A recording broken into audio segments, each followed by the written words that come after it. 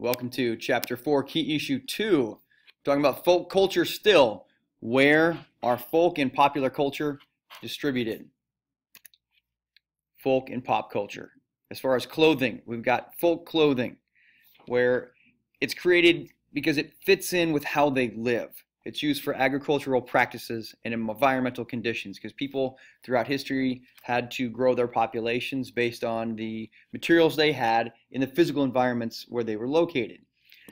Consider specific examples of the Netherlands where they wear wooden shoes. Netherlands is a historically low-lying area where they've actually built land that's below sea level, and they have dikes and levees that hold the seawater back, but it's definitely, it floods a lot. It's low-lying, so any water they get there is going to cover a lot of ground. So they traditionally wear wooden shoes so they can keep their feet dry, because you're not going to want to wear canvas or tennis shoes because they're going to be soaking wet. Of course, you go up to where it's cold in the Arctic, they're wearing fur-lined boots. Maybe if you're in a warm climate on the beaches or in the tropics, you're not wearing shoes at all. This folk clothing, the thing about it is, it can seem to be kind of controversial if you're wearing your folk garb in popular culture. You know, today in society, when you're walking down the street in the United States, everybody is wearing jeans, t-shirt, tennis shoes. But if you maybe want to honor your culture and you wear some of that clothing, like what if this guy walked down the street in the United States with his wooden shoes? People would really find him out of place. And so it becomes tough to honor your folk clothing traditions. Pop clothing, on the other hand, it's reflective of your occupations. If you are in business in the United States or the Western society, you're going to be wearing the Western business suit, tie for men, nice dress and slacks for women perhaps. Pop clothing can be based on income. Of course, everybody, well, lots of people wanted Air Jordan shoes, high tops. When I was growing up, it was ridiculous. That's when they first came out in the 1980s and 90s. And if you couldn't afford those kind of shoes, which I couldn't, then you're not going to be able to get that clothing because popular culture is sold for a profit and it can be high dollar. So if you can't afford it, then your income limits you. Pop clothing is spread rapidly through global communication. Nowadays, we can take a picture of something on our phone and send it on the internet and everybody sees it across the globe. So something that's popular is going to spread very, very fast as opposed to traditional garb like wooden shoes because it's not made for the masses. It's made for individuals in certain specific unique locations. Pop clothing is created for the masses. They make it so it catches on and it sells to a whole bunch of people. Folk food preferences. Why do folk cultures eat certain foods? You know, when you go to a certain location, why do they have very specific, unique foods? Well, a lot of the times it's affected by what's available and it's influenced by cultural traditions. Some examples. The Abipone of Paraguay, they eat jaguars, stags, and bulls to make them strong, brave, and swift. This is what they think. But hens or tortoises will make them cowardly. So you wonder, why do the Abipone of Paraguay eat these things? Well, because over the course of time, they saw people eating jaguars and stags and bulls, and maybe they had a great performance, they seemed stronger, they were able to hunt more, and so they thought, okay, well, these things are what make them strong. And then as far as hens and tortoises, maybe somebody over the course of time, they ate a tortoise, a turtle, and it just made them kind of weak and cowardly. So that's how these things get started. The Ainu of Japan avoid otter because they are forgetful. That makes sense, right? If you look at an otter that maybe seems like they don't know what they're doing, hey, maybe we avoid that. Or someone ate otter, and then down the line that person became forgetful. Makes sense that maybe they're going to avoid that certain type of food. The Mkapau women don't eat chicken or goat during pregnancy because they believe it reduces labor pain. So somewhere down the line, people ate chicken and goat maybe before giving birth and had a horrible, horrible time. So they're like, okay, what was the problem? Well, you know, she did eat chicken and goat before she gave birth, so she had a horrible time. So I'm going to avoid that. The Istanbul diet is full of fresh vegetables because the city has many small gardens called bostons, and you can see that reflected here. So if you go to Istanbul, and you're like, wow, why don't they have cheeseburgers and french fries all over the place? Why do they eat fresh vegetables in Istanbul? Well, over the course of their history, they planted small gardens all throughout their city to sustain themselves. Because when the city came under attack, if they had gardens outside the city walls, of course they couldn't get food. So to combat this, they just grew those gardens in small plots inside the city. So they could still raise food even while they were under attack. So this is why that developed. This is why that remains part of their diet to this day. Taboos. A restriction on behavior imposed by social custom. Something they think of as bad. Ooh, that's taboo. Well, the Hebrews are prohibited from eating animals that do not chew their cud or have cloven feet, and fish lacking fins or scales. So they're not going to eat, what, pigs? Muslims don't eat pork because perhaps they are not suited for dry lands in the Arabian Peninsula and would compete for water. Now this is a Rubenstein text thought process here. Why do Muslims eat pork? Well, it's against their religion. One of the thoughts maybe is because they compete for water in dry lands and pigs don't really fit well. That's just Rubenstein's thought there. Hindus don't eat cows because they're based on sacred tradition of reincarnation, and they think that if you die, you are reincarnated, and one of the things you can become is a cow. And so they don't want to eat someone who could have been in another life their friend or family member, so they're not going to eat cows. So these things are seen as taboos. Popular food culture. These pop food preferences are influenced mostly by cultural values. So we look at the differences among countries here. So which country prefers more of Coca-Cola or which prefers Pepsi? Well, in the Western Hemisphere, except for Quebec, Coca-Cola leads, but in Quebec, Pepsi leads because they successfully had a lot of propaganda, commercials, and promotions that said that French-Canadian culture really tied in well to Pepsi. So Pepsi leads in Quebec over here, whereas other places it's Coke. Soviet Russia had Pepsi, but with the fall of communism, they switched to Coke to get away with the association of failed government. But also it's because when it was communist in Soviet Russia over here, and they were using Pepsi, they would see in a limited basis U.S. kids on the limited amounts of television they had access to back then. U.S. youth being free and driving around in convertibles in cars, and they could do whatever they want. They were wearing jeans and drinking Coke. These guys were drinking Pepsi. So when the wall fell and Russia became more of a democracy, they switched over to Coke because they wanted a new statement. They wanted to feel what they thought of was freedom in the United States.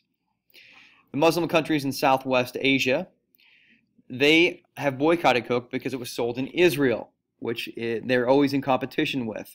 So Pepsi is preferred in these Southwest Asian Muslim countries.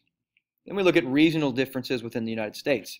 Dunkin' Donuts they like in the Northeast as opposed to Krispy Kreme in the Southwest. White Castle up in the Midwest, or In-N-Out Burger in the Southwest. I think we have In-N-Out Burger here in Texas. But growing up, we had White Castle over here. We didn't have anything like In-N-Out Burger. Wine is preferred in California because they have the best grapes there. But in the Midwest, we've got beer and spirits because so much grain is grown in this area, and that's what you use to make beer and things like vodka and whiskey. Pork rinds in the South is preferred because that's where they have a bunch of pig farms. And popcorn and potato chips in the North because they have those kind of grains. Now that to me sounds a little bit of overboard assumptions there and things in general. But I mean, Rubenstein does a good job of trying to reason and group things together so that it's easier for us to grasp. Wine production. Well, there's environmental factors that go into it. Number one is the climate. Temperate climates with modern winter and hot, sunny summer tend to be the best places to grow wine. So if you're looking for where that might be, of course, we're looking over here in the temperate Mediterranean climate, of course, and over in California. The topography for growing wine, it usually is best when you have hillsides that maximize sunlight exposure, but also you can drain it well. So in hilly California, that's perfect as well. As opposed, at the same time with the Mediterranean. Then, of course, soil. Soil that is coarse and well-drained is great for growing grapes, but also cultural factors. Wine seems to be grown in locations with traditions of excellence, where people like to drink it and where people can afford it. Where do you find that? in wine country, and in Napa Valley. And it's really dominated by Christian countries, and you don't really find great wine growing where it's discouraged by Hindu and Muslim countries because they don't drink wine in these areas, right? Folk housing, environmental influences. Why did they create these houses? Why do they look the way they do? Well, pitched roofs become pretty important in areas that are super rainy or snowy because you want it to be able to come off of your roof. You don't want a flat roof because that would just sit there and catch water and pile up on the snow and then it would collapse. Environmental influences, windows. Maybe we want them to face the sun so we can get some heat in there. Or you know what? If we're in Texas, maybe we don't want our windows to face the sun because then it stays hot inside all day long. Wood. If our house has wood on it, it's probably because we could easily access lots of timber, lots of trees. If our house has brick, we probably don't have a lot of wood around. There's not very many trees, so we use the brick or the clay from what's available in the dirt right there, baking it in the hot sun in dry climates. Stone was common in Europe and in South America because it's easily accessible in formats that they're not having to carve out. We get specific here. In Chinese villages, we're looking at folk housing. Kashgar, this city, they utilize second floor, open air patios to catch evening breezes. And you can see that over here with patios that are open to the breezes. In Turpan, you have small open courtyards for social gatherings. No second story patio because high winds. So you walk to the city in China called Turpan and you're like, wonder why this house looks like this as opposed to in this city the houses look like this. Well, we just told you. They want open air breezes here in Kashgar. And in Turpan, they want to be social with their open courtyards. We'd love to have a second story, but you know what? The winds are too high. In Yinchuan, they have large open air courtyards with tall trees for shade. So it's similar to Turpan, but a little bit different. And then in Donghuan, they have walled courtyards covered with lattice to create shade, but they allow airflow as well. So these are just the regional differences based on the environmental influences. Sacred spaces in folk housing. Well, if you go to the island of Java, their front door always faces south because they're looking toward or welcoming the South Sea goddess who holds the key to the earth. And it sounds silly, but if you are one to ask the question, you know, why is every house facing south? Traditionally, that's why it developed like that. On the island of Fiji, the eastern wall is considered sacred. So if you're wandering around in their house and you happen to lean up against it, you might want to be careful and keep that in mind. Why? Because it's sacred. In China, the northwestern wall is considered sacred in parts of China. Madagascar, you got various things here. Well, the main door is always on the west. The northeastern corner is most sacred. If you're an important guest, you're going to enter from the north and be seated against the northern wall. And your bed is placed against the eastern wall with your head facing the north. Seems like a lot of guidelines. But these are folk traditions that are isolated. They're not created for the masses. They've developed over time in small isolated regions for specific reasons.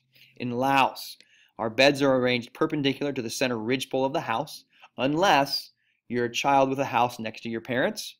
Then your head is going to be towards the parents' feet as a sign of obedience. And sure, these are kind of like facts that you're probably never going to remember, but how neat is that to go into a culture and figure out, wow, that's so cool that they have little parameters and interesting facts about them that make their culture unique as far as the ways where they place their head. You know, I love our culture here in the United States, but at the same time, it's like, hey, which way is your bed facing? We're just like, just whatever way we want. So on the one hand, that's really cool, whatever way we want. But on the other hand, it's like, well, what's unique about that? Well, maybe it's unique because we can do whatever we want. But it's also cool to see these different parameters here of these cultures that are isolated. We finish it off with Thailand, who's got the Yuan and Shan people who sleep with their heads all facing east, which is important to the Buddhists. And staircases must not face the west because that's the direction of death and evil spirits. Fun little tidbits to know about different cultures. U.S. housing. Well, we've talked about other cultures. What does it look like in the United States? U.S. folk housing is in 3 different areas. We've got New England, Middle Atlantic, and Lower Chesapeake Tidewater. You will find the different diffusions of very similar types of folk housing in these 3 areas. And we're not going to get into that today, but you need to know that because Rubenstein likes to question on that, and it definitely is good for understanding that there was three different distinct folk areas on the eastern seaboard, the east coast of the United States. As far as popular housing goes, there's definitely regional distinctiveness, but over time that's diminished because everything starts to look the same and it's mass produced. So if we did have these certain parameters where you could go to this area and look at a house and like, oh, this house is different because it's got these gables and it's got a certain style of wood trim. As you move west, it really starts to become more difficult to discern what our folk traditional houses are because you can get timber and different materials all across the nation. Plus, people see an idea maybe that they like from New England, they combine it with the Mid-Atlantic, and they build their house in Texas using both of those things. The main thing is, again, folk housing was built with a house and materials, what was used for one family. Now, with U.S. popular housing, they mass produce houses. You go into a neighborhood, I think of my own suburban neighborhood here in the Dallas area, and I see houses that look exactly the same as mine. Not all over the place, but my street, maybe I'm the house that looks like mine, and then a couple streets down, I see my exact house. Well, that's because they're mass producing these houses so they can efficiently and cheaply build them, and it's get as much profit as possible. Houses after World War II, which was 1945, they become more modern style houses. Since the 1960s, they call them neo-eclectic. Eclectic meaning from many different sources. So houses are built with many different traditions and sources. Looking specifically, here's the graph. And you can see, and it's kind of cool, where you have the ranch style houses, which were early on at the onset of World War II and up to 1975, which consequently is when I was born.